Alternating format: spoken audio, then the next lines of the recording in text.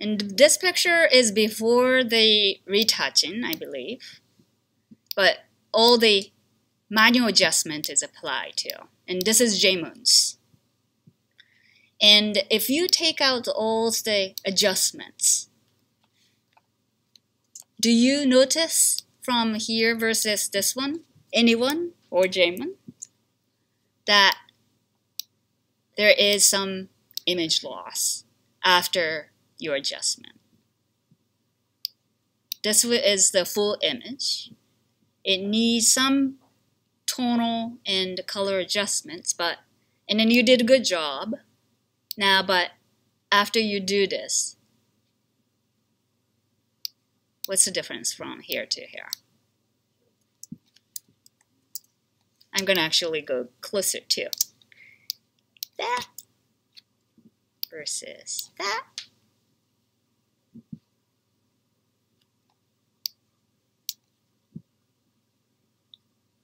Anyone? Don't you see anything? Or no? It's lost color where? Around the bush. Around here. This is a highlight area. This is a really challenging picture, by the way. This is a challenging picture because they're in the shade, and then there is a really bright sunlight. So if you expose for the sunlight, then they'll be shaded. If you expose for the shaded area, which you did, then you lose the highlight area. So that one, that after you do this, this needs to be maybe brought back. And then I would like to go one by one by showing and hiding each adjustment and then see which one actually is causing the loss of the tones. And that is actually a labels. If I hide the labels, then that information comes back.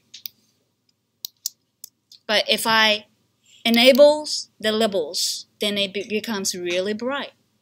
So what you need to do is to go into labels adjustment layer. And notice that if you just create the adjustment layer, like click to create the adjustment layer, right? Then it creates the adjustment layer with mask automatically, by the way. I'm going to get rid of this, not to confuse myself. So you have a mask already made, but it's all white. So adjustment of this labels is applied to entire picture. I just would like to hide one part so that everywhere else but this area has the labels adjustment applied to. I'll go to labels mask. I click onto the mask so that the mask is highlighted. Brush tool. I'll get the brush tool.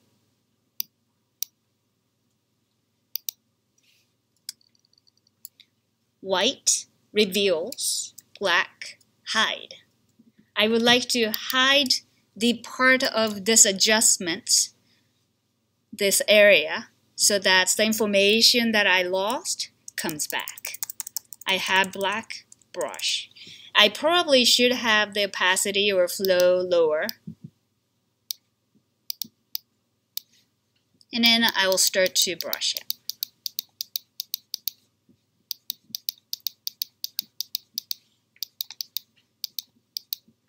You could also select it though, right? With the you can select it too, but right, yeah.